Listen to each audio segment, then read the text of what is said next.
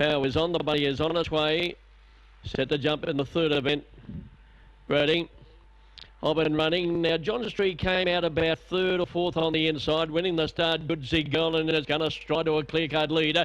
Up and around the outside of those runners there was Miss Cobber. Over on the inside there was Mum's Little Set, Mum's Another. A good way back to Cosmic Denali. They were followed further back by Miss Cobber, who's well back with Aussie Sun and John Street, but Good See's Girl bolts in.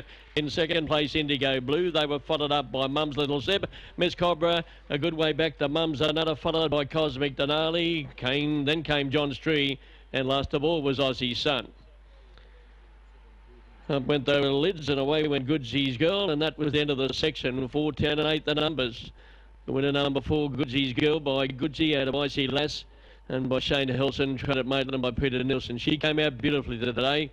Second to number 10, Indigo Blue, Collision Magic Surf for Terry Priest. And number 8, Mum's Little Sip, Cosmic Rumble, Cipriani for Jason Fulgrave.